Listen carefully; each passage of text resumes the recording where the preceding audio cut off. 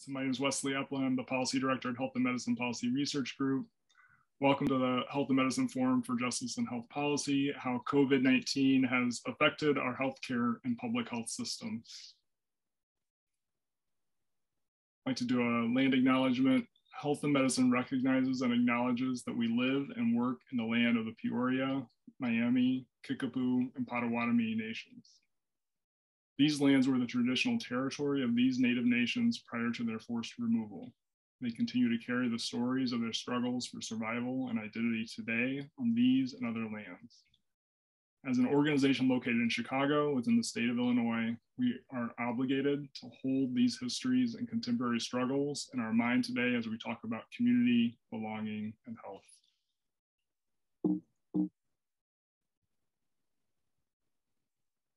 I want to give a note of thanks. Thank you to our board and staff committee for the Center for Public Health Equity and Health and Medicine for the collaborative work to bring this forum together. Special thanks to Miriam Siddiqui, Margie Schaps, Shannon Sweetnam, and Leandra Carlisle for their work on bringing today's event together. A few housekeeping notes. So this forum is being recorded and will be available after on Health and Medicine's YouTube channel. Within the next week or so, we'll get it posted. Also, a link to the recording will be sent to all registrants of this event. Please place any questions in the Q&A section within Zoom. You can do that as the questions come to you. You don't have to wait till the end. The final section of the forum will start answering these questions. So please, as speakers are speaking, feel free to add those to the Q&A. Also, we have closed captioning enabled for the forum today. You can turn this on by clicking on the CC at the bottom of your Zoom window and selecting either live captioning or the view full transcript option.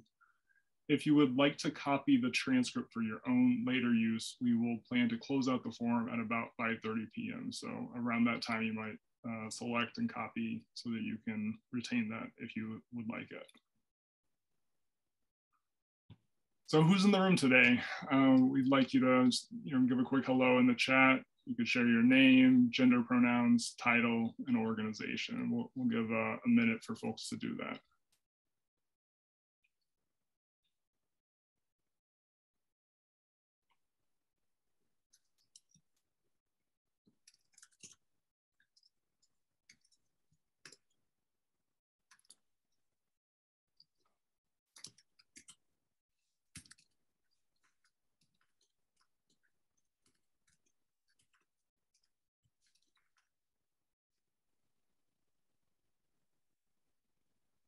Again, please put your name, gender pronouns, title, and organization in the chat for everybody so we can see who's in the room.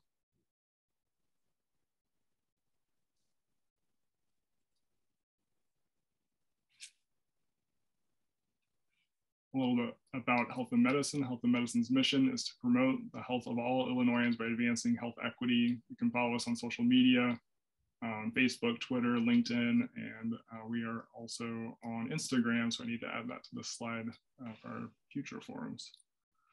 So a little bit about today's forum. So it is the first in a series of forums we're planning for 2022. We're planning a 9-part series this year, so we're really excited about that. The next 2 forums will focus on health workforce challenges and opportunities. I'm sure that's going to come up some today as well, but those forums will be specifically focused on health workforce challenges. And now for today's speakers and moderators. So I'm really excited for our esteemed panelists today. So first we have Dr. Claudia Fegan, Chief Medical Officer at the Cook County Health. She is also a board member and immediate past president at Health and Medicine Policy Research Group.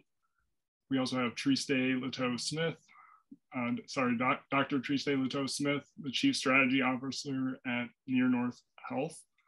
And finally, Dr. Sandy Martell, who's the Public Health Administrator at the Winnebago County Health Department.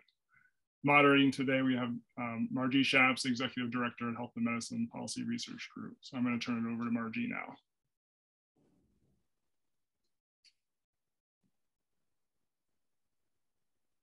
Margie, you're muted.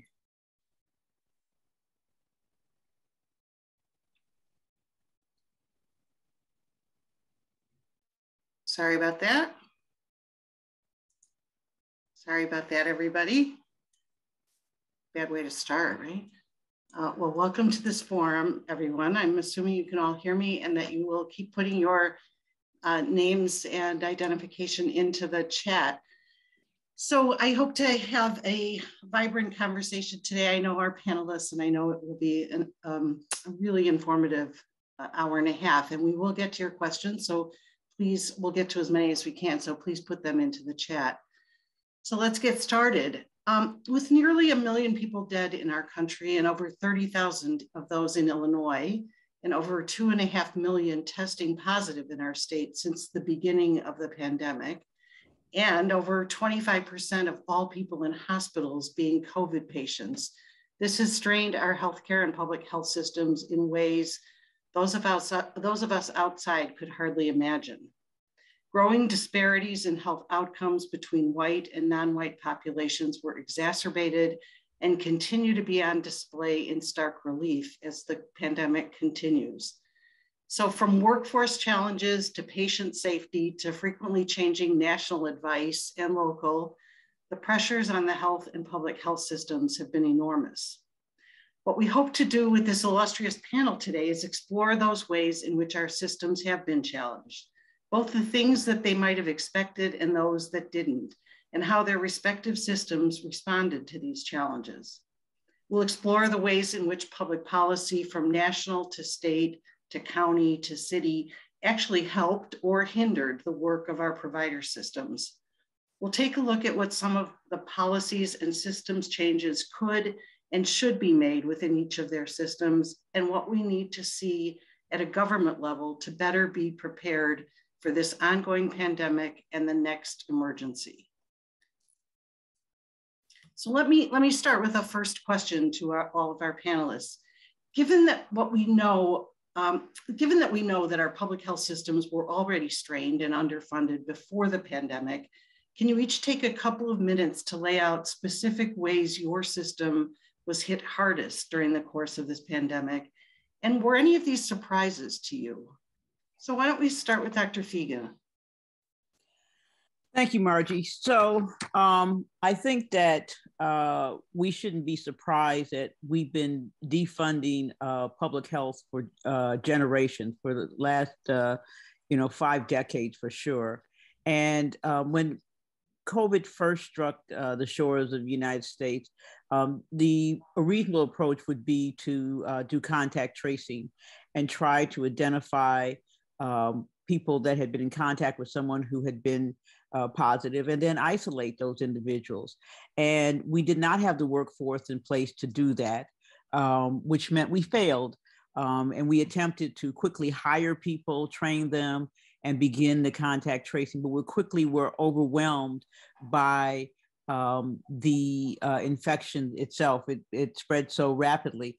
And it's interesting in that, because we should have been able to predict that. You could see that happening in other parts of the world.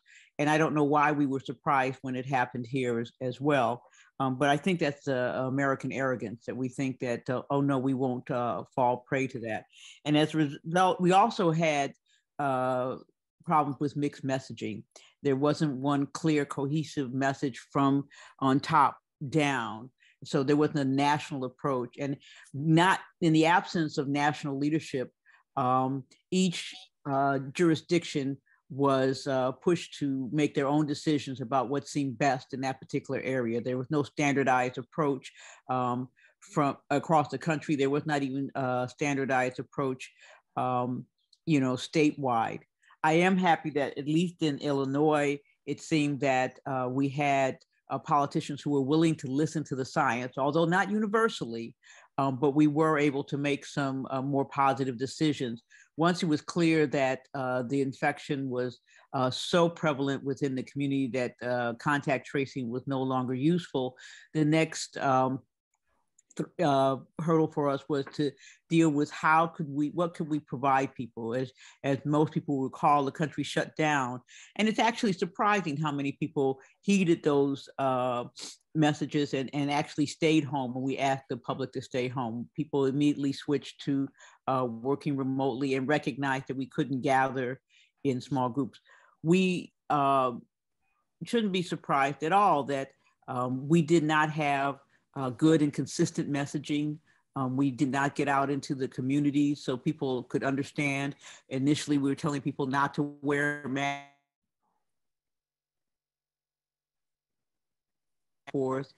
So there was a lot of confusing and mixed messaging. And we were late to the party to really come out with a concise messaging that the public could understand and made sense and give the reasoning behind it. And when you tell people to do something, they want to know why, what's the reason and how long. And we were very slow with that. When we did at the December of 2020 have a vaccine that we could finally offer, it was then having to mobilize a workforce that would be able to provide vaccines to people and to meet people where they were. There were people who were inherently suspicious of that. It had happened too quickly. Could they trust it? What were the side effects? And how would it protect them? So, you know, I could go on a long time, but I say that basically because we were so slow getting out of the gate and in terms of explaining to people what they needed to do, why they needed to do it, and how it would be beneficial. And we didn't have the workforce in place to do that.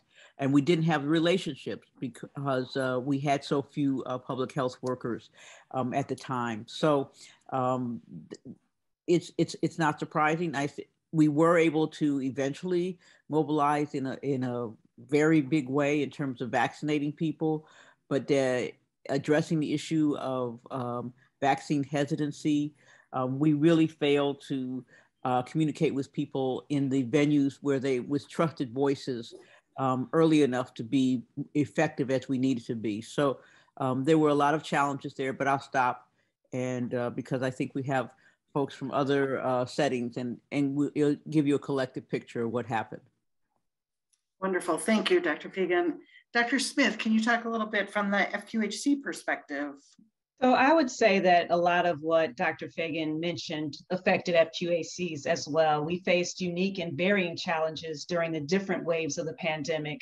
One of the biggest issues was the scarce, reliable information at the beginning of the pandemic, which led to those sweeping lockdowns. And there is no playbook for when you're converting community clinics to remote work or virtual care, especially, as she mentioned, when we've been under-resourced as far as infrastructure and our facilities. So moving all of our workforce to home with not updated technology. We did receive money later on in the pandemic, but that was a tremendous challenge so that we could accommodate the fluidity of the pandemic changes and mandates, being digitally enabled to not only provide that connection to our homes for our employees, but also to our patients as well. The patients that we serve historically has been disenfranchised, and they had to be considered as we looked at how we could have new and creative ways to continue to get them the necessary access to information as well as resources. Our patients have many social determinants of health needs. So food, getting access to testing, and even basic necessities. Some of our patients did not have access to water because of utility shutoffs. So how could we, when they're locked down and quarantined at home, make sure that they had hand sanitizer and water, because we were having them stay home, and we know that that was very important. So that was a huge issue for us. The lack of a unified federal government approach in conjunction with the coordination efforts between the state and local level also led to some inequities in testing. We, had difficulties getting testing supplies when testing became available, medical supplies, and even critical PPE to keep our staff safe. So that was an issue in the supply chain disruption. Unlike larger health systems, we couldn't afford to pay exorbitant amounts for N95 masks, and needed some guidance as well as when N95 masks were actually the thing that we had to use. We found out that we may have not needed them in all situations. So having that information and guidance was critical. In addition to that, the communication issues that were mentioned before, we have communities that already have a significant distrust in large institutions and government as well. And so having that kind of disjointed communication with the information that I spoke to caused us problems down the road. When testing was available and we were doing pop-up clinics in collaboration with others, we were finding patients who initially felt, for whatever reason, that COVID, for example, didn't affect people of color. the first death in Chicago actually was a woman of color. And so, you know, we're out in the community, the myths and the disinformation that was out there, that the testing was causing us to insert the vaccine or the virus into their noses when we were doing the testing, or hearing from patients that they did not have available masks because the local grocery store or the gas station where they frequented to get supplies was charging $5 for disposable masks. So figuring out the way that we could get the contributions that we receive in donations to patients at those testing sites was rather surprising and shocking, that we didn't have ways of getting those necessary supplies to patients when we're asking people to wear masks. We also had to really figure out a way to meaningfully engage the communities to build trust and respect, to enable them to actually take advantage of testing and vaccinations included when they came about. As was mentioned before, just that the communication was a huge issue. So we had communities of color who were very reluctant to take advantage of vaccinations. And even when they were available, making sure that they were in the communities that needed them. I think sometimes when we talk about health equity, we think that means equal. And sometimes we have to focus on those communities that are hardest hit, that we know suffer huge healthcare disparities, and focusing on them first, rather than kind of having this everybody has access, because we know they lack transportation, they lack access points. And so we really had to work on addressing those issues as well. Thank you, Dr. Smith. And Dr. Martell, can you talk a little bit about, from all of these questions, from, or whatever you'd like to, from the public health department perspective? Well, and I think all of us would say what always fails is communication. And we all know there was no communication really that was a national strategy. And when I come back to that, and it continues to be a challenge for all of us as we go through the different phases of this pandemic. But similar to what we've heard from my FQHC and my hospital system partners, what we all suffered from was really staffing capacity. We too, as we geared up and ramped up, the surge capacities of our systems, what we call in emergency preparedness, were not capable of handling what came in, from the volume of new cases to the amount of contact tracing, to recognizing that a health department, you know, when you had maybe 4 or 5 communicable disease investigators, they were doing their routine communicable disease investigation, and then we added on additional cases. It gave us some chance, I think, for some of the public in those early phases. We did not have the staffing capacity, so the surge capacity, what we call it. We did not have the information technology infrastructure. You heard it from Dr. Smith, you know, as well. We did not have robust computer systems that were able to take these cases in. Our first days were done on paper and they were being filed. And I think about the volumes of paper you would walk through. We activated what was called a medical reserve corps, which at that time we benefited from shutdown, I'm going to say stay-at-home orders, that we were able then to, we were using court reporters, we were using individuals from the county government and schools that were not, you know, the medical schools that were kind of sent home, and we kind of rustled that army. But it also became a challenge, right? Because these are individuals who are not typically involved and enrolled in the public health system. But we certainly had to do that if we were going to maintain that. Now, and being a relatively small health department, we cover a population about 300,000, about half reside in the city of Rockford, similar to the city of Chicago when you look at, you know, disparities and concerns. But really, we never lost contact tracing, but the volume that we were attempting to do with the level of staffing that we had and then keeping up with the documentation was incredible. I mean, I think about what those early days were like. I also want to talk about, I don't think from the public health side of the house, I'm going to say, that we truly understood the fragility of the hospital system side of the house. In the sense of when all of a sudden my hospital systems were overwhelmed by numbers of individuals coming into the emergency departments, needing ventilator care, needing inpatient hospital care.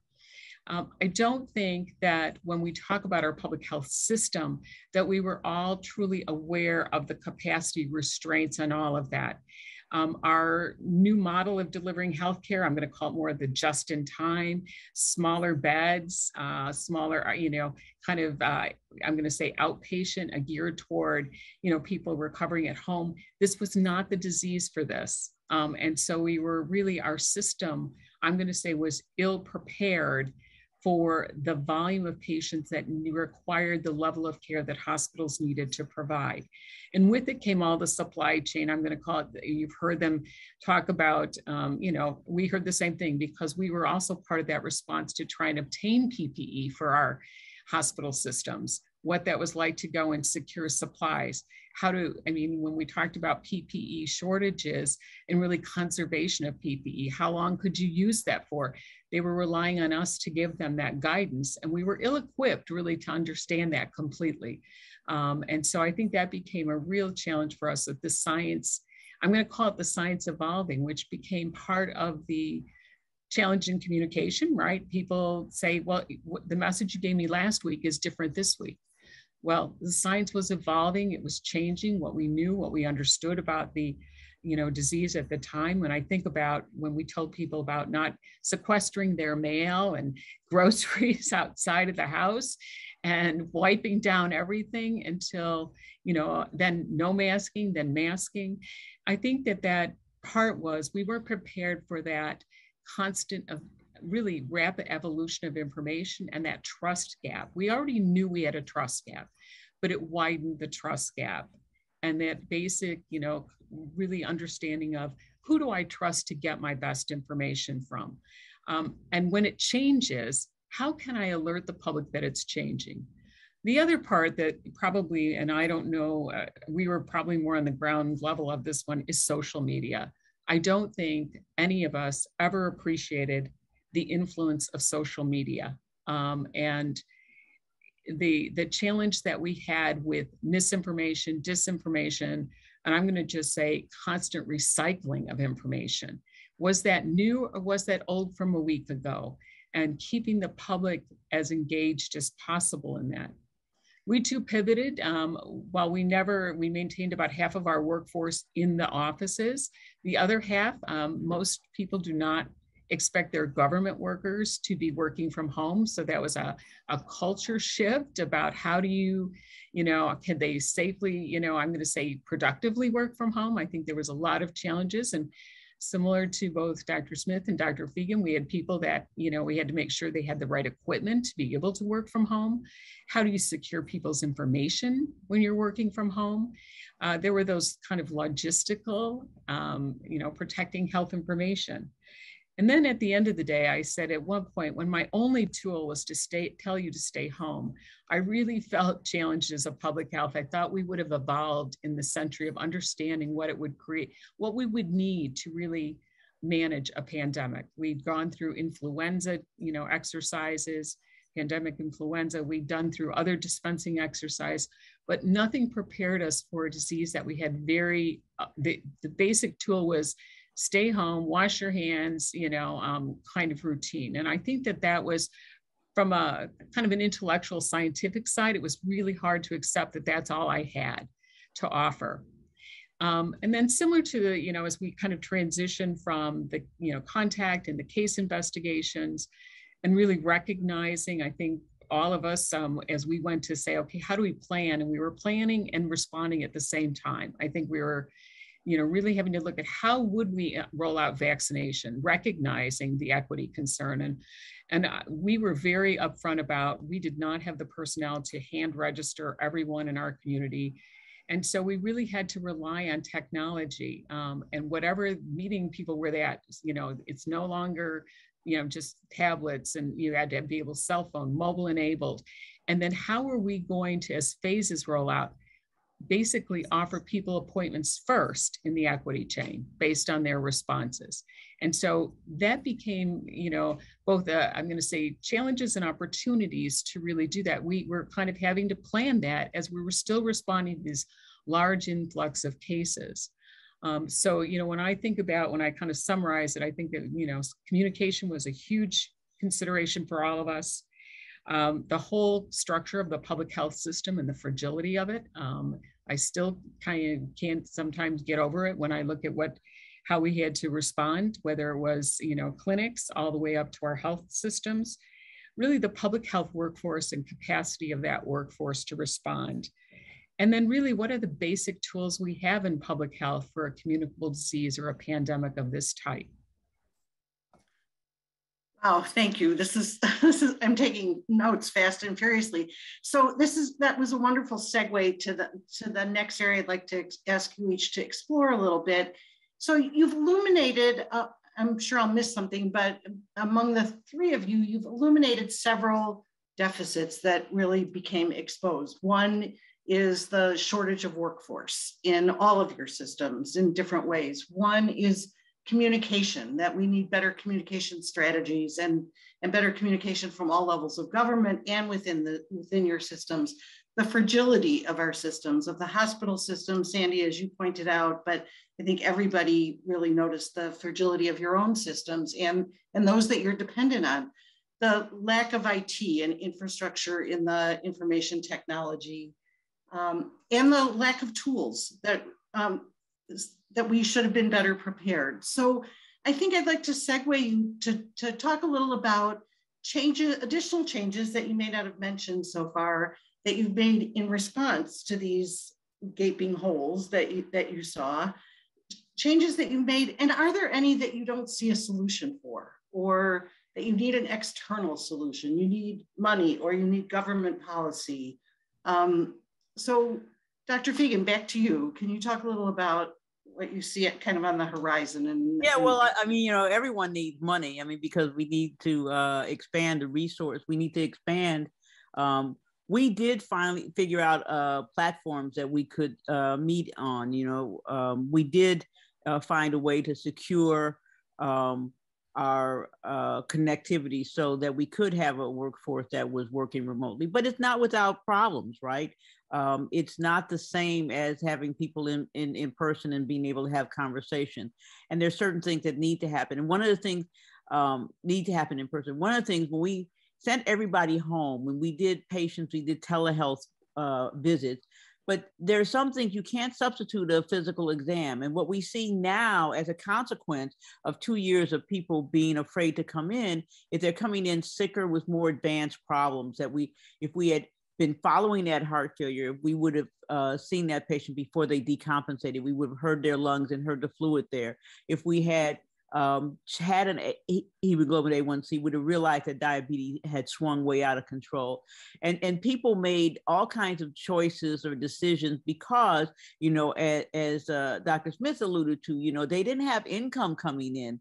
And in terms of their dietary choices, in terms of being able to pay their bills, people lost their job. People who were in the workforce in the service industries were sent home and they weren't getting paid, and so they made choices. They went without, and as a result, we're seeing now the patients we see in the emergency department are sicker and have advanced problems that really went untended. In terms of patients who went without medications, patients who couldn't figure out how to navigate, to talk to their physicians, because even if we had the technology, they didn't have the technology to be able to communicate with their caregivers. So there was a lot of care that did not occur as a result of this. And while we did figure out how to do, virtual meetings, we did figure out how to, allow some folks to work remotely, we were not able to address the needs of our vulnerable populations to the extent they needed. And that's still the case. And so we can fool ourselves. We can say, oh, well, look, we have, just if we're having this meeting and we're having it virtually, everyone's not in the same place.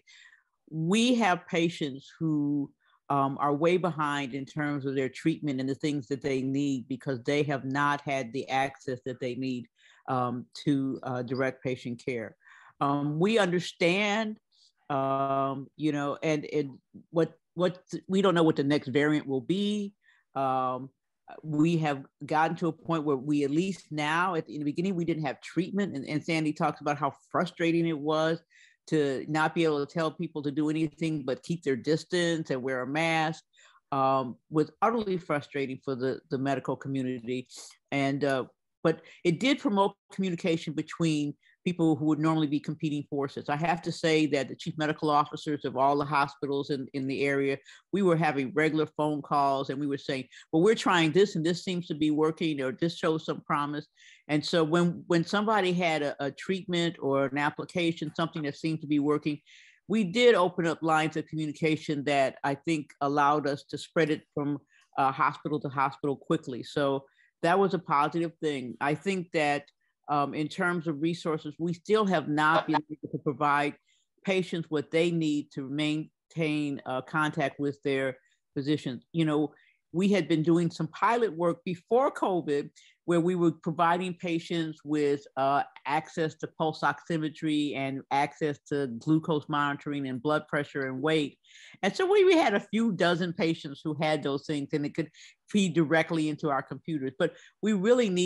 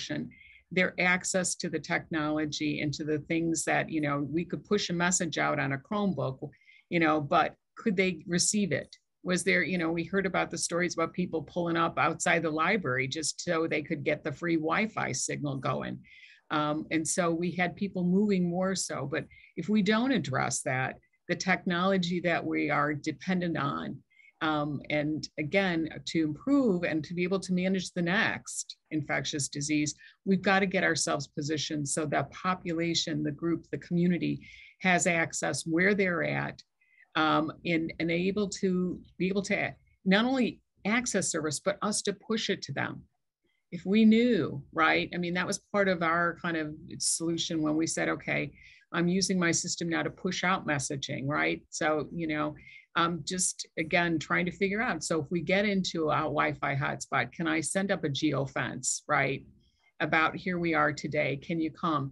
You know, we know that many of our clients, we also transitioned in Illinois and WIC during all this. It went to electronic benefits, praise the, you know, I won't tell you how happy that it made us all, but that ability to like send a communication, right? You know, hey, we're open. Have you checked your hemoglobin A1C? You know, hey, we've missed you. You know, again, using the same thing when you walk into the Target and they know exactly what your list should look like. I think we really have to make sure that we're prepared for the next one. And we need those dollars from an infrastructure standpoint. It's as important as building, you know, roads and bridges, is that, you know, I'm going to call it that infrastructure throughout the entire community to support all of our, you know, areas. I would agree with that. I think that one of the silver linings, I think, from all of this was really the collaborative efforts. I think people working outside of their silos and with organizations they traditionally had not worked with was something that was helped to strengthen the entire system. I think cutting out some level of bureaucracy and red tape that we saw with even public health organizations working together to ensure that people got the information they needed by working together, I think was really helpful. And I would hope that as we, you know, move out of this phase, that some of that red tape and bureaucracy could continue. We could continue to work together without all the layers that we have to traditionally go through, and continue with the collaborative efforts with academic medical centers, with our community-based organizations, with departments of public health, because I think that worked really, really well. I think the city's racial equity rapid response team and hearing directly from providers as well as community organizations and communities themselves, the faith-based organizations, churches, and the community members themselves was really also a great way to kind of get that on the ground and hyper-local efforts going as far as education, as far as figuring out vaccines and figuring out how we could deploy more creative ways of getting out into the community. I would hope that at the end of this, we don't lose some of these lessons and scaffold from some best practices that we learned from this, and not, you know, years down the road, not build upon them. You know, I don't think it's always, I don't want to say sexy, to have kind of the preparedness and infrastructure funding for that, but I think it's absolutely necessary. It seems boring, but I think that, you know, we see what happens when you are not prepared, when we don't have the infrastructure in place, when we're not continually investing in facilities, we're not continually investing in technology, the way we communicate with each other. If we don't take anything from that, we do have to have funding for those type of activities as well. Thank you all. You're touching on so many of the questions I had. So one of the fears that I have, and then I want to turn it to you to ask you about the fears you have at this stage of the pandemic. One of the fears I have is that maybe we've declared going back to normal a little prematurely, and that we have a lot of money coming from the federal government that will support infrastructure and workforce for the next couple of years, but that we have short memories, and we'll go back to whatever was normal before prematurely. So those are two of my fears I want to put out there. So I'd love to hear from you guys about, given where we are right now in this pandemic, it's not over, even though a lot of people would like to think it is. Well, what are you afraid of?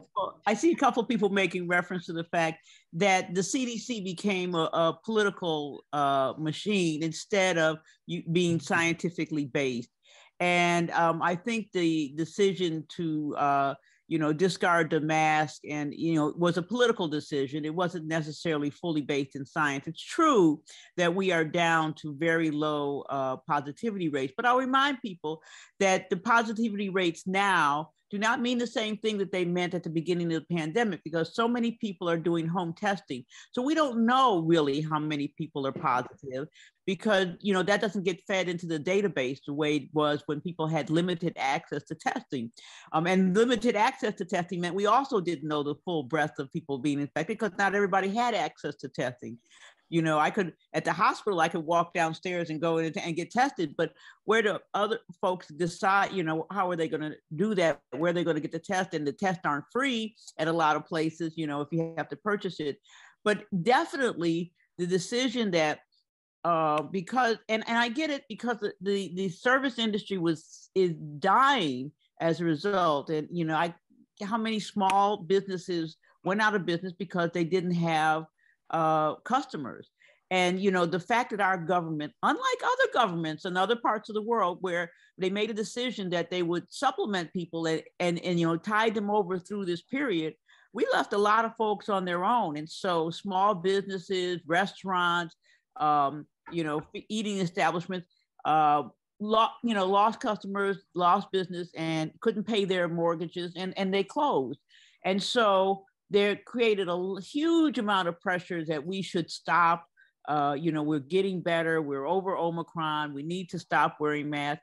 And at the same time we decided to stop wearing masks, we also decided to stop requiring people to be vaccinated. So some people would say, if you let people eat together, and, you know, at Cook County Health, we have recognized that this was a huge way in which people became infected when they would eat and drink together.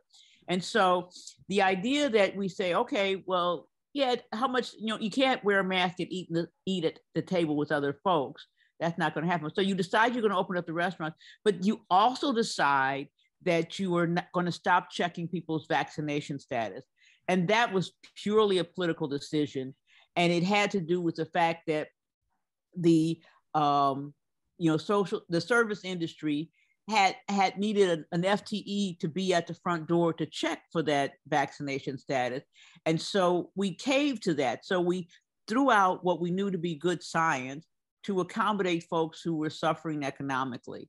And what a better decision would be if we had decided to support some of these struggling businesses and allowed us to make more reasonable decisions. But, you know, the doublespeak that we got from the CDC and other entities, and what was a clearly political decision, you know, hamstrung us. You know, some of us who know better, you know, no longer felt the backing of government listening to science.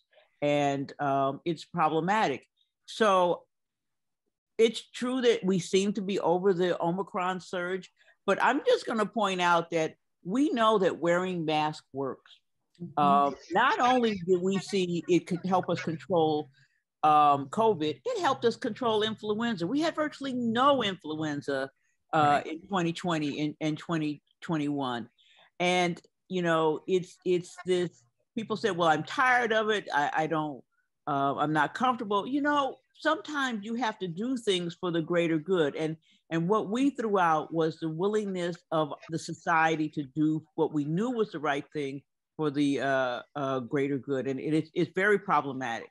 And I would kind of piggyback on that. I mean, here's the challenge though. And I'm going to offer another little discussion or argument. Maybe we're in I call it the self-care phase of the pandemic. And again, the challenge is communicating so people can make informed choice. So this is where that reporting of the positivity and the case rate and the community level versus community transmission, go on those two websites and the CDC, creates confusion for the community. So as infection rates come down, it's appropriate you can remove one layer at a time. I'm in a community that has a lot lower vaccination rate than, you know, Chicago or some of my other collar counties. We can be, for those unvaccinated, become then potential sources of really variant transmission. And so getting that, so if I'm going to remove masking, then I got to keep the vaccination. You know I've heard it referred to as the Swiss cheese, but we called it the layering. But really now we're in a self-care phase, meaning people have to understand if you're not fully vaccinated, and now make it more confusing, boosted or up to date on your vaccination. Let's make that as confusing as we possibly can. You know, again, making sure if you're vulnerable that you're in a large group gathering where you can't maintain social distancing, then you should be wearing a mask. I mean, and that's a hard one for people. But Sandy, this is the thing. It's like, what we have failed to help the public understand is I wear my mask to protect you. I need you to wear your mask to protect me. And so telling people, well, if you want to continue to wear a mask, that's fine. But what really protects me is the person who may have COVID wearing a mask. And It's not going to protect me if I'm wearing a mask and the person who has COVID in the room with me doesn't. And so I just, again and again, I would like people to say, I need you to wear a mask. Right. And I don't think and again, that's where the challenge is, which is, when you go out, people say, why are you wearing a mask? Isn't it safe? I'm saying I'm wearing it to protect you. And I think that's, the challenge is understanding what risks are we going to take? I mean, you think about the weather report, if it's going to rain, they give you at least a little bit of a report. How reliable is it? But right now, we have a lot of mixed messaging as how much is being transmitted in this community. There are 2 sites on the CDC site. One shows you in red, orange, it's hot spots, and the other one is green, yellow, and we are green on one and red on another. Now, okay, here again is a little bit of that mixed, here again, it's a lot of mixed messaging. So if I want to take appropriate actions to protect myself, if I'm if I have an immunocompromising situation, maybe I know that, maybe again, I don't got new babies in the family, whatever that is. And I think that's the challenge we've got right now, which is we're in this kind of, I call it the self-care, everyone at their own risk. And yet we've lost that collective, which is really kind of the saddest thing that I see. When we all stayed home, right? We did it, we protected each other. That was the goal. Why did people wear masks in the schools? Initially, it was because the children still can't get vaccinated. We have a still group that cannot get vaccinated. And yes, they have a lower rate of, disease transmission based on what we know today. But again, the idea being, why wouldn't I want to do that? It's an inconvenience. We agree. None of us, but at the same token, it's something that I do to protect those who cannot receive vaccination. And again, it's that social responsibility, but it's very much, we're in this phase now, I call it self-care. We send you self-tests home. You got to test yourself. We're not letting you, we're going to make sure that you get that. And I think that's another interesting concept. Less than 50% of our tests last time from the government have been distributed to people. People are not wanting that, they're not ready. Many in our community are not ready for that self-care phase. And yet we've given them that level of decision-making without the tools to really make the decision.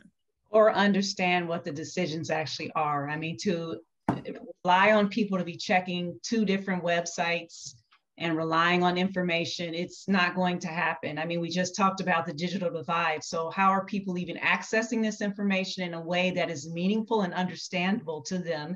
I think it's way too complex. We have people coming in every day now. If you're in a healthcare, you have to wear a mask, but the public doesn't have to wear a mask. It's just incredibly complex and confusing and needs to be distilled down to something that actually makes sense to people. And then putting the genie back in the bottle, if we do have high transmission rates, now asking everyone to put masks back on again after having a period of not having to wear them, I think it's just going to be really difficult. I know we all are weary, but it's a very simple thing, as you both have said, to protect others as well as yourself.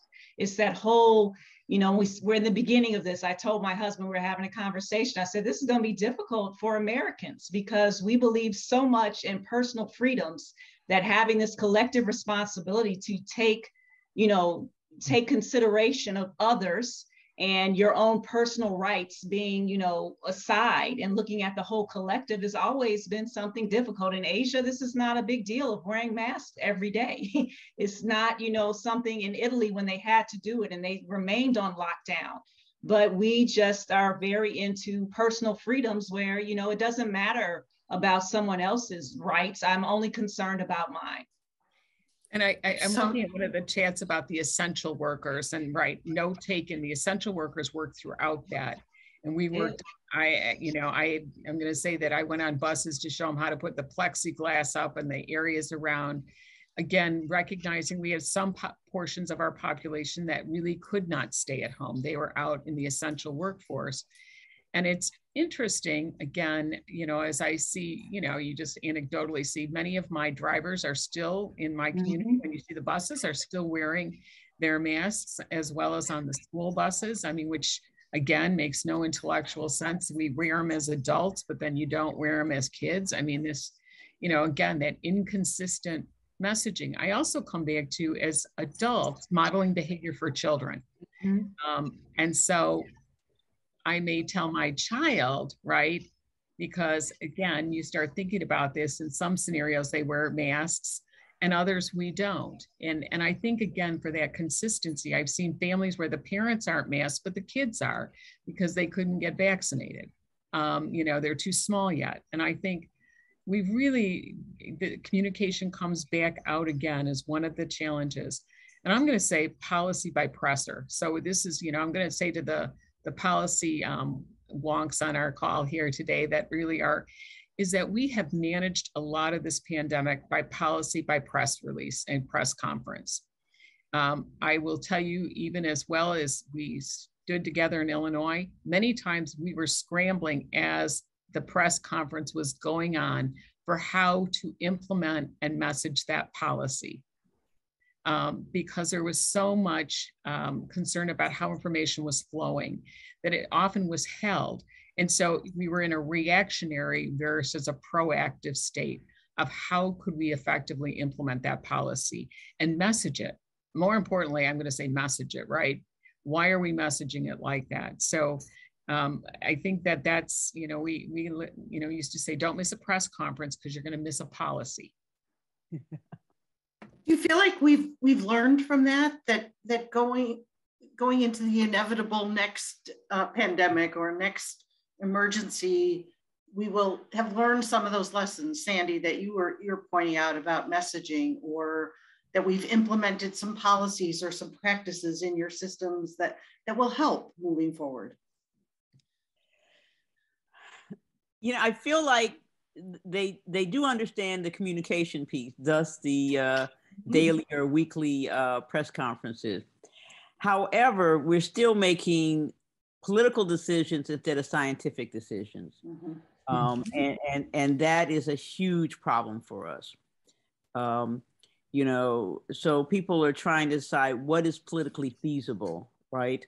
So it's just as Dr. Smith said, you know, how do you do this, whiplash? You say, okay, take the mask off. Okay, put them back on.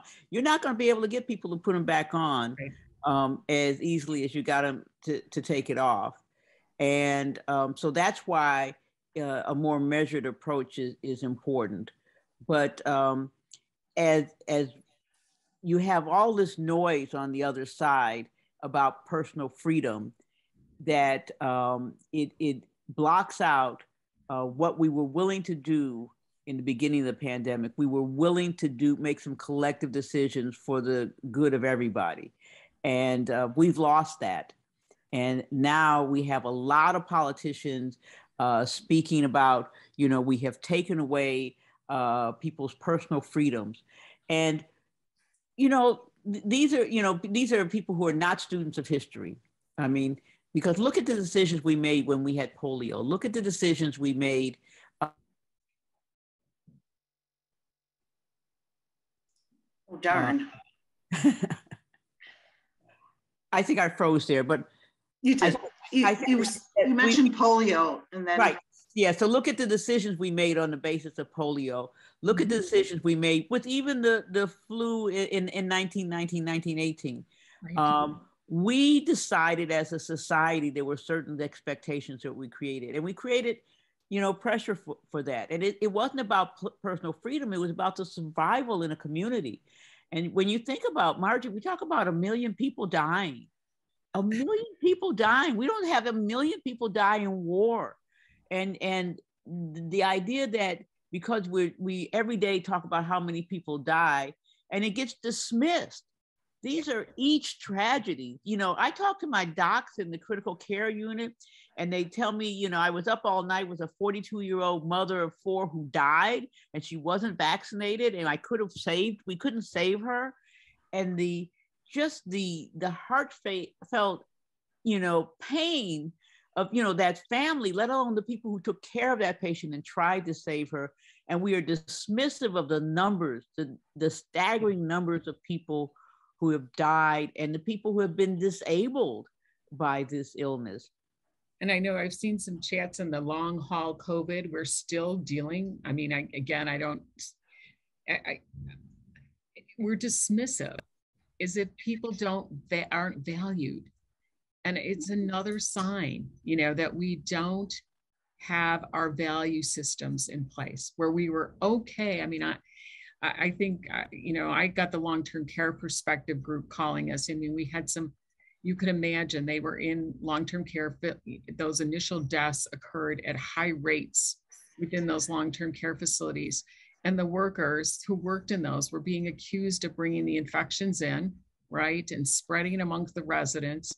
They were grieving the patients at their families. These were long-term relationships. They worked with these patients for years. And then, we come back to if everybody was dispensable. Well, we didn't even think about the folks who were, had no choice. You can't be a nurse remotely, right? Mm-hmm. You can't be at the bedside. You can't deliver mail, digitally. We can't, we forget it. You can't transport people, drive a bus, drive a cab, all the folks who didn't have a choice. Right. And were exposed and had, little or no protection and got sick and then lost their source of income and had no, support. We just have failed to acknowledge the folks who are out there on the front line. And I think we're only beginning to see the trauma that to all of these workers and to families and to kids who haven't been able to learn. That's all still to come. We'll see that unfold. So I want to take a couple of the questions from the audience. So let's start with this. I am troubled by the way the CDC has become so irresponsible in enforcing masking and vaccinations. What can we do to put pressure on larger government institutions to represent the truth and do what's needed to eradicate COVID? No small questions here. Anybody got some ideas on this? Well, I'm going to say from the public health side, I probably didn't even get to tell you about how fun that was to enforce mask orders and mask mandates. Now, and again, we did not, I represent a health department that does not have a home rule community in it, so they could not decide otherwise.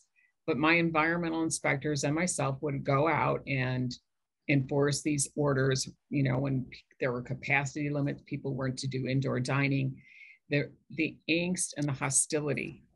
And at some point, you really have to, when you talk about that enforcement, everybody has to be on board because, and I hate to say, your law enforcement didn't want to get involved in this, right? I mean, and we didn't want to make everything a law enforcement issue, right? I mean, that's not where we want to be in so many of our communities.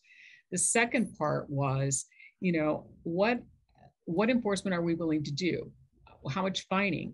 I mean, there was a lot of discussion, but at the end of the day, did again, when you say enforce, I really would want to know what that would look like, because I can tell you that we pulled restaurant licenses and permits.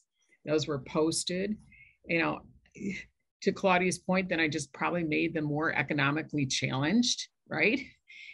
Those are the ones I knew about, right? Because I'm sure that some were, we were doing complaint-based. So, I mean, I think that when we decide what it is, I think that we have to really then go forward with it, whether it's vaccination requirements, here's what a mandate is, here's where it has to be, here's what, and keep it in tow.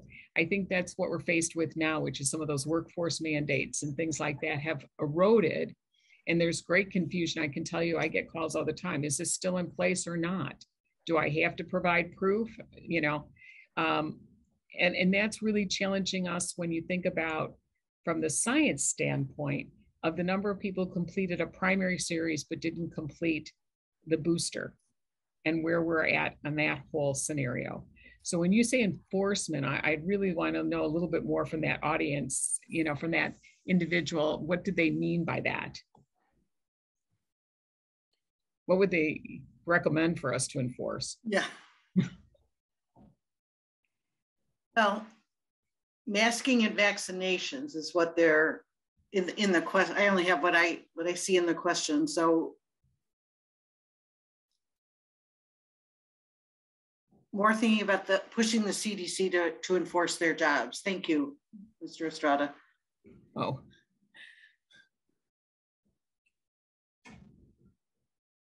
Any other comments from our panelists? I always go back to Dr. Bernie Turnock, that talked about public health is inherently political. And so we've got to be more politically we've really got to strategize. And I know that we typically kind of stay in the background until it becomes something that gets in front of us. But a lot of things we've talked about here are really huge policy issues that we need to demand our government to do, right? So yeah. Whether it's, monies, for, when you're out for, if we have to close you down for an infectious disease or for whatever reason, what are the structural supports in there? And how long are they for? I mean, look, they just didn't fund the next round of COVID, right? How do we make sure that everyone, has access to testing? What is it? All those pieces need to be put in place. Everyone having access, reliable, I don't know if it's 5G or 10G will be the next. I'm sure it'll be the next. But we've really got to make sure that we are demanding that our system provides that through the political structures. And I think a lot of us have had to been so busy in response that we haven't been able to be as active politically on that front as we would like to be. Yeah, it's an accountability issue, right? To make decisions based on the science as opposed to what you think the public will tolerate. And right now we're making decisions about what we think people will find acceptable because there's so much pushback. It's incredible how angry and hostile and physically violent people become when you push on them, and it's like, yeah, you need to wear your mask on covering your nose and your mouth. And I had a patient. I said, you're wearing your mask below your nose, and she said, well, I can't really breathe if it's above my nose. And I was just like, well, it's not really working. Let's try to figure this out. Can we get you a different type of mask, or but we need to make decisions based on science, and we need to hold our bodies. Why the CDC just became so wishy-washy and abandoned. They savaged their own credibility. It was very problematic, and because it became a state-by-state response, we did better in some states than others as a result. And that should not be in a country that spends as much on healthcare as we do. And we already know that we don't provide access to healthcare to a third of the population who are either uninsured or underinsured. And not taking care of those folks endangers everyone, right? No one is safe until everyone is safe. And the fact that we didn't guarantee, making the vaccines free, that was a good thing. But, now, you still have to make sure that everyone has access to what they need, because one person, is a risk for all to do better. I think advocacy is the key. Once again, this whole issue, I think, is politically driven. And right now we have people who are, as you said, violent about wearing masks and doing those things. But I think that group is also a minority. And so we need people to be vocal, especially scientists, about the right thing to do and engage in the political process. I know many of us think that is, kind of a nasty thing and people don't want to get involved, but we really have to advocate for our own health and the health of each other by participating in the process and making sure our voices are heard as well. I think that's so right. And Sandy's point when we started this round of the question, that public health is political. And And if we think otherwise, we're thinking it's at our own jeopardy, because it is true. And if we don't engage in the political process and in voting and advocacy, we're going to lose. So absolutely, you know, and the notion that the politicians decided COVID is over, we don't have to fund it again, is just like insane. Like, who were they listening to, right? This is, you know, and it is our, and Dr. Smith is absolutely right. It is our responsibility to advocate for our patients. Right. You know, and I tell docs that all the time, that, you know, we are the most powerful voice when we are advocating for the needs of the people we serve. You know, no one wants to hear us whine or complain about what we don't have, but when we are advocating for the needs of our patient, we are a powerful voice, and we need to use that voice, and we need to be in the face of the politicians who are making bad decisions and saying nonsense. And I mean, I think that, you know, that's a, Margie, you know, that's how I've been a lot of my career. I know, but Claudia, here, I'm clapping under my desk right now. Absolutely. And I saw somebody giving you the signal. Yeah. You know, okay. It's that good trouble we have to create. That's right. We got to get it. And we got to do it in an organized way, all of us. I mean, every one of your systems, the public health departments, the FQHCs, the hospitals and public systems, if we don't all act together, we lose, right? So let me take another question from the audience here. COVID is airborne, not simply droplet borne. Why is our society not emphasizing that COVID transmission happens via the air, and then investing massively in and requiring enhanced ventilation, HEPA air filtration, and upper room ultraviolet germicidal irradiation, right? That's on us. That was early on. And really trying to look at this virus, this family of viruses, and making some assumptions. And so we let people put up plexiglass, and we said that it was droplet transmission, and lo and behold, it was spreading much faster than it made sense.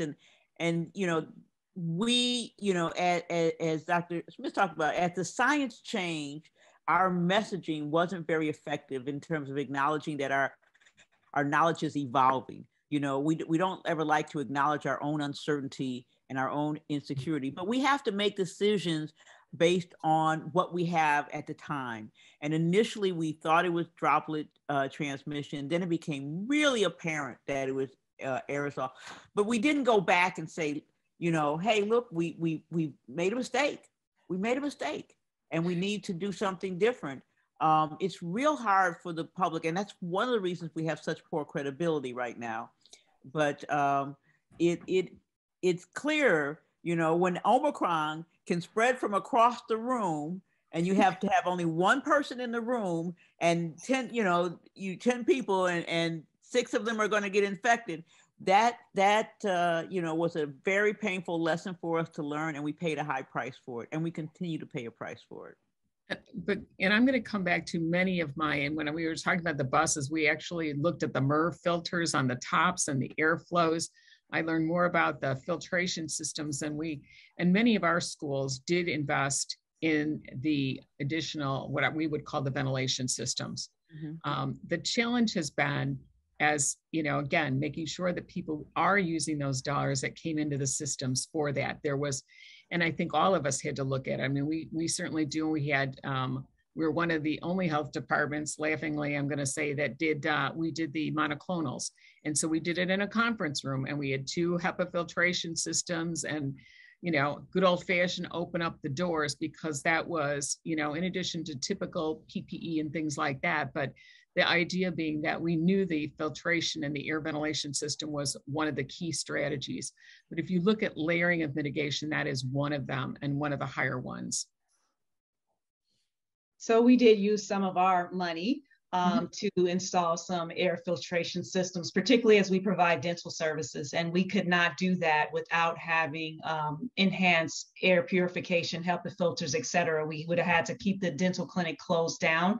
But those are the type of infrastructure issues that we traditionally would not get funding for. And so just looking at how we can bring people to a more modern state as far as FQHCs with the money that can be invested in our facilities is key.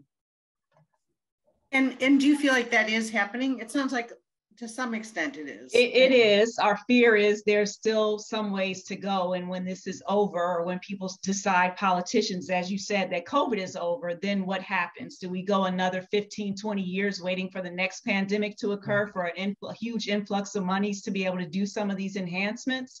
And so that's like, how do we do this in a sustainable way, in a scientifically evidence-based way, to ensure that we're keeping up to date as far as infrastructure to be where we want to be prepared for the next go round of whatever it is. I want to remind folks in our audience, you can put questions in the Q&A. Okay. I was going to say, I think our challenge is going to be to get people to accept the notion that COVID, like influenza, is something that you'll have to get more regular vaccine for. And, that just is not playing well. Folks are just, so we talk about them getting the first 2 shots of the mRNA and then getting the booster, how many people didn't get a booster. And guess what? The reality, we would like the immunity to last longer. And I think that with time it will, in terms of the shots we give, but variants will continue to come.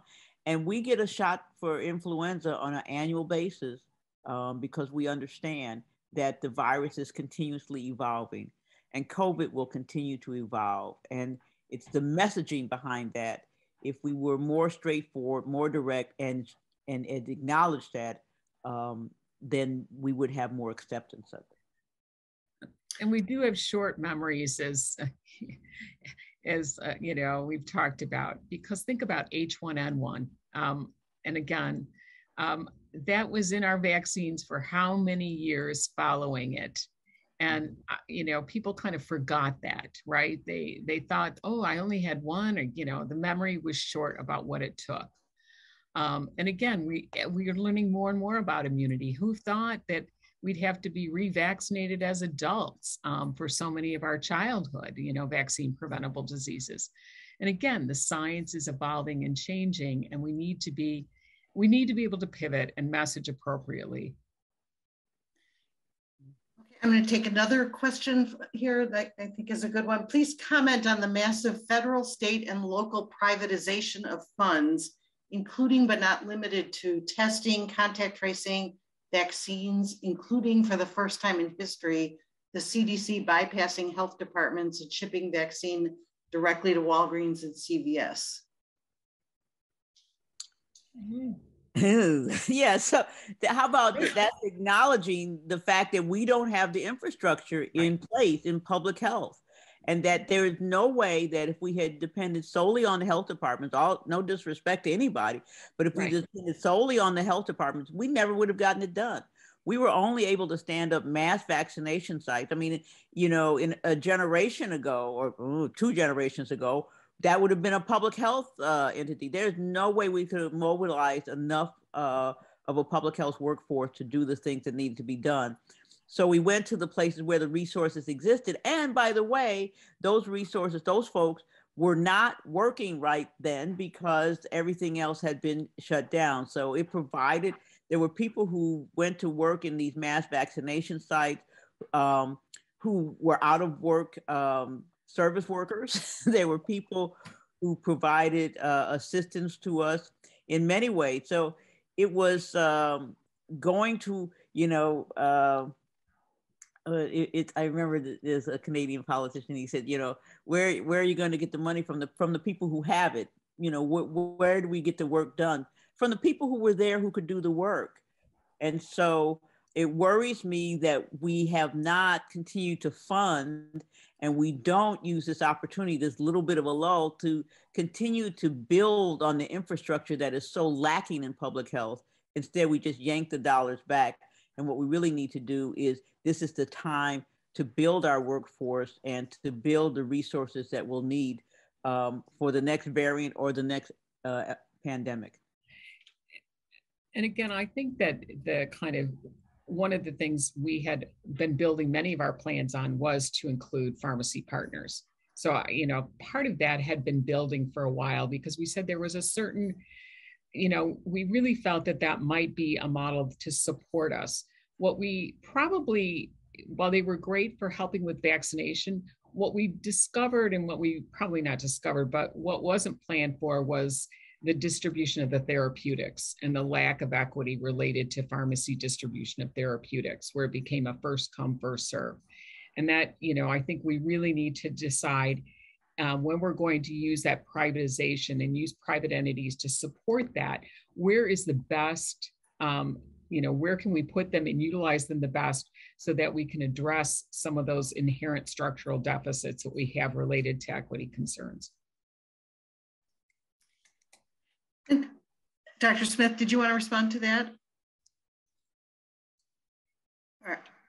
No, I agree with what has already been said. I don't know how we would have done it without using some of those pharmacies, but I do agree from an equity perspective, there were still problems that we have to think through, and the best place and time to utilize those entities to provide certain services. That seems right to me, but I will caution us that we should remember Claudia's point about part of the reason we did have to go to the private sector is because we spent 40 years disinvesting in the public sector. And we could have actually done more in the public sector had we invested over the last 4 decades.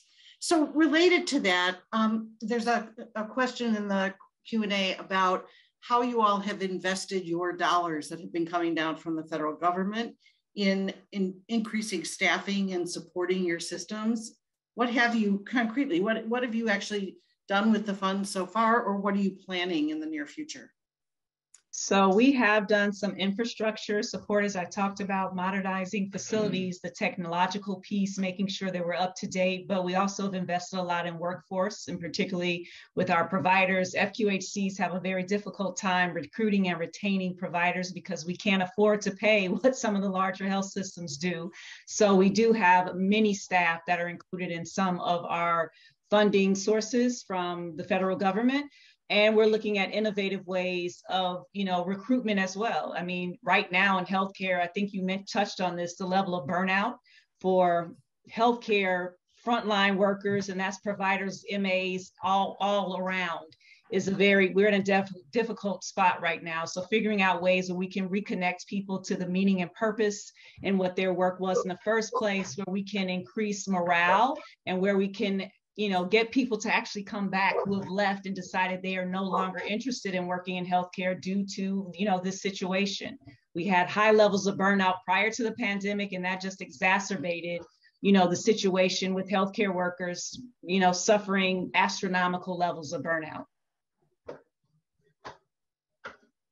Others, Sandy or Claudia, your investments? One of the challenges, what we used dollars for was actually to hire a lot of temporary workers, right? But what has happened to the nursing profession during this time period is that it's become the highest bidder. So yes, there are people who were burned out, but there were also nurses who decided, I don't have to come in and be at the bedside every day. I can work for 1 week or 2 weeks as a traveler, make 2 or 3 times what I usually make, and then have more time, a week or 2 to myself. And so we've seen a mass exodus and a bidding war for nurses, right? And for other staff, but particularly for nurses. And so we wound up spending a fair amount of money to fill holes we had with staff that are agency staff or travelers. And, these dollars are not, it's hard to fill your gaps. And with, if you're doing support to your building or doing corrections that need to happen to those places, that's important. And that's, you can do with a grant. But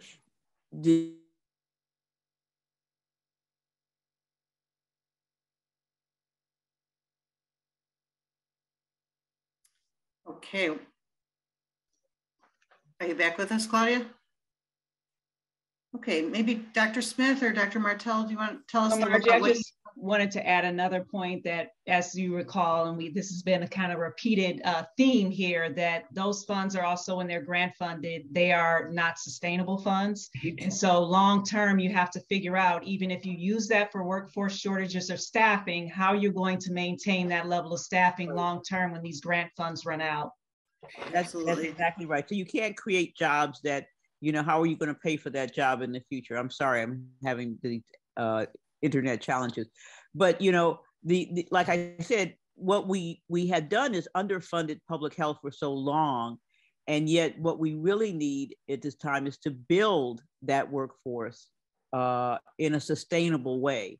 And the funding that's provided does not allow for that. No. It does allow for, like I say, modifications, improving ventilation and doing some of those things that are very helpful. But it's the long-term sustainability. We need a workforce that would make us more nimble in response to the next pandemic. And there will be another, there's no question. Okay, another question from the group. How did a lack of distribution and testing in communities of color exacerbate the deaths, especially in the beginning of the pandemic? Oh my goodness! You know, so look, you talk about meeting people where they are, and you know, I talked about the need for hyperlocal. We did not go into those communities, and we did not provide. You know, I said, you know, so okay, so we have testing at the hospital, but that's not where people are. And you know, I also don't think, you know, you can mail out as many kits as you want to, but not everybody has the wherewithal to perform a test on themselves or willing to do that.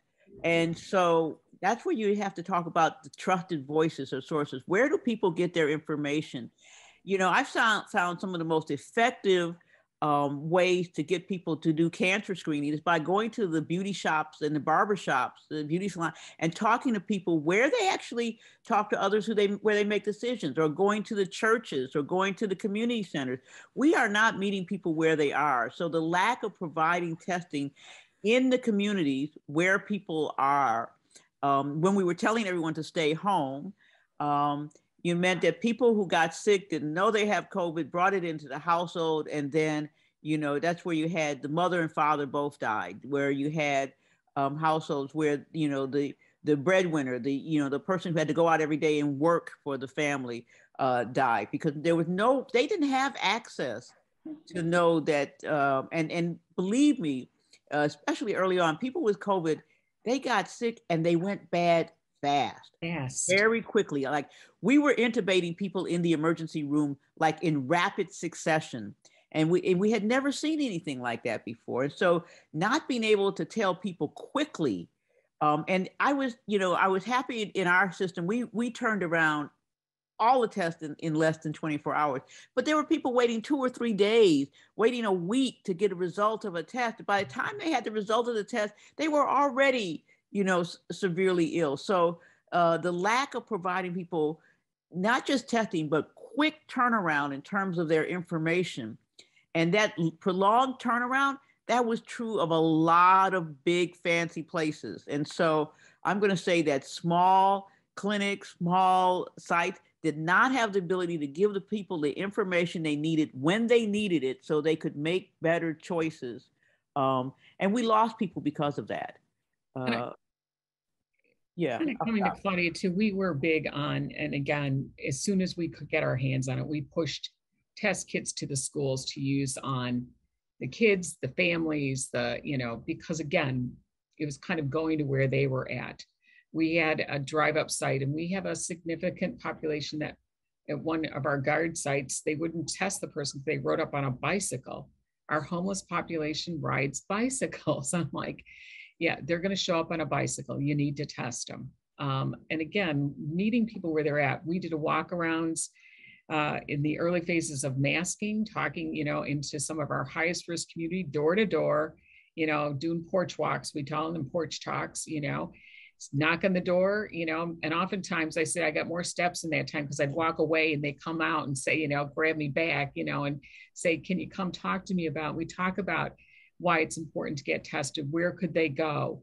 You know, oftentimes we also learned, I'm going to say from a standpoint of prevention messaging, all the talk about people in your family, and people were like, you know, we weren't clear about in your household, the people that live under the roof or the house with you, not inviting your extended family over.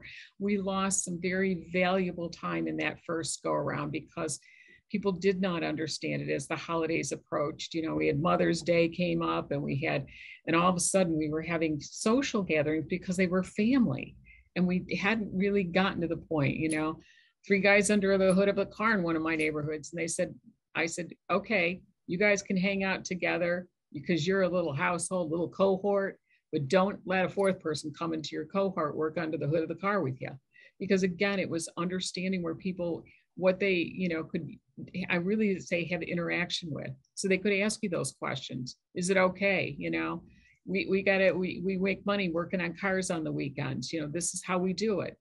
You know, we had to really change up some of our language about that. But I think even the mailing the test kits to the home, I think it really does require that door to door, you know, and again, delivering it to people so they can ask you a question about what does this test do? Well, how does it work? Is it hard? I think people are pretty smart. They've been able, you know, I mean, they just need the tools, and I think they need to be able to be engaged. And I think that's where our faith-based did a lot of work on the social media chats. I mean, we had webinars, and again, going door to door was a huge hit, you know, I'm going to say for us to continue to go door to door. And they'd say, hey, I saw you before in my neighborhood.